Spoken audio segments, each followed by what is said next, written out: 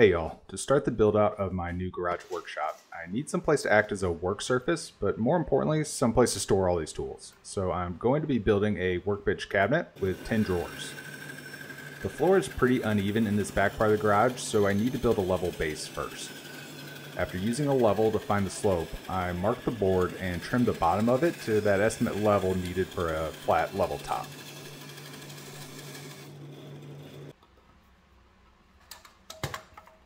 With the side done, I started on the back. Setting a board on the floor, the board itself was level, but I found a gap between the middle of the board and the floor was about the same as the gap on the far right between the tops of the two boards.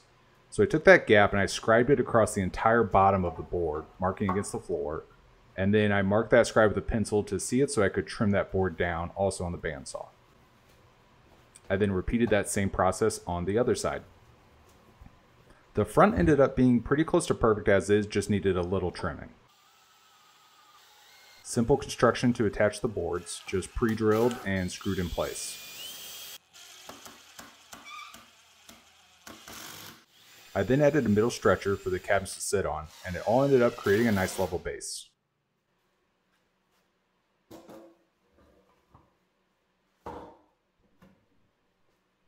To build the actual cabinets, I had the big box store cut this 3/4 inch plywood in half so the cabinets will be 24 inches wide. But I still freehand cut the sides to size as well as the stretchers for the build.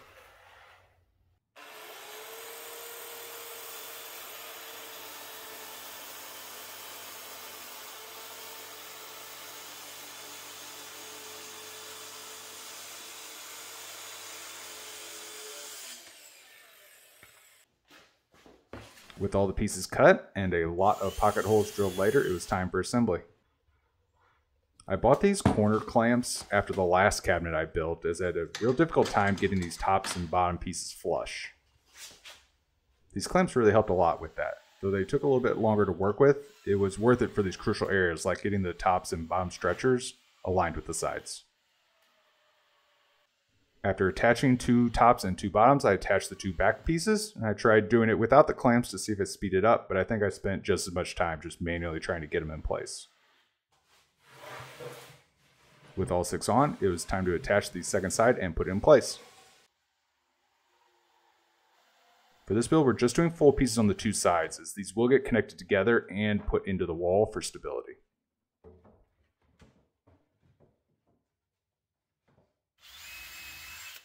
The cabinets then got attached to each other and to the base.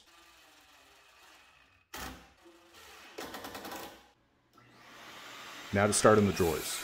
After cutting the pieces, I drilled the pocket holes and then drilled the pocket holes a second time because I had set them wrong the first time. I tried cutting a corner here again and only clamped on the base side, and you can see how the screw pushed the board away and then recovered. So after this, I went back to using clamps on both boards. Now to test the fit with the drawer slides, it's tight, but it still moves, so that'll be perfect once done. Then it was time to build the other 9 drawers. For each side, I built 4 small drawers and 1 deep drawer based on the kind of tools I have and what I need to store.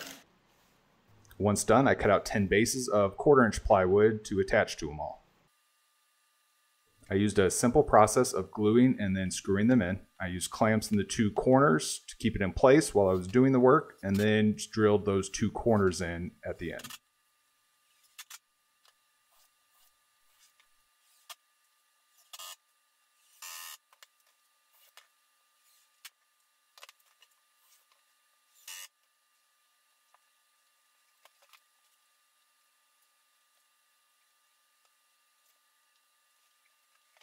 With all of them built, it was now time to install the drawer slides.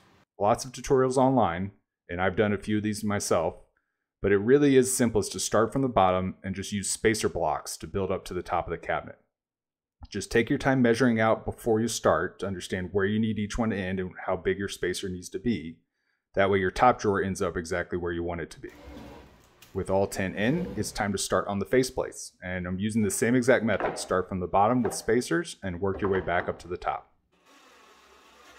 Part of why I went with this open top was to help with the ease of build here. I have full access to the inside of these top drawers to help attach these faceplates.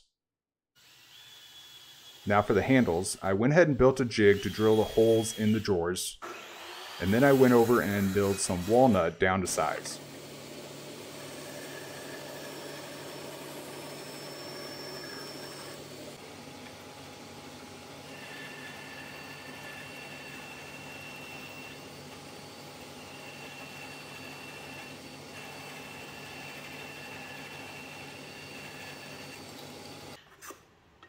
I then did a lot of block planing to get the chamfers I was looking for and the actual feel I wanted on each of the handles.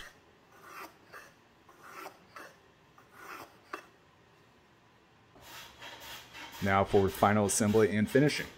Remember, these cabinets were freehand cut, so I needed to plane down the top as some of the areas were a little off just to make sure I had a nice flat surface for the tabletop. Then the base cabinet got its first coat of a water-based poly I'm using to finish all my shop furniture.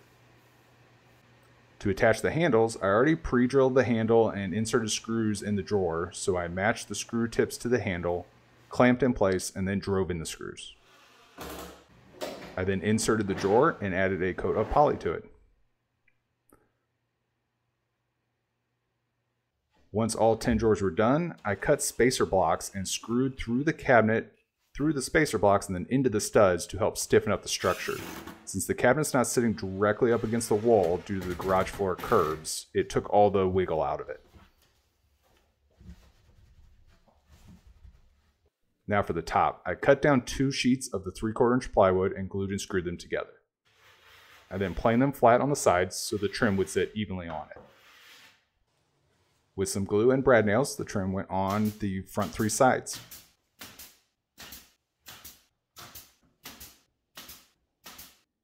After confirming the drawers work, I chamfered and finished the tabletop.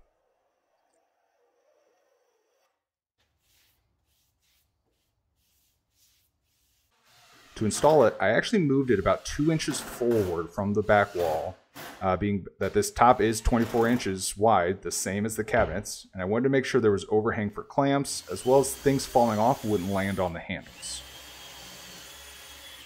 To cover the back section, I built a shelf to sit here.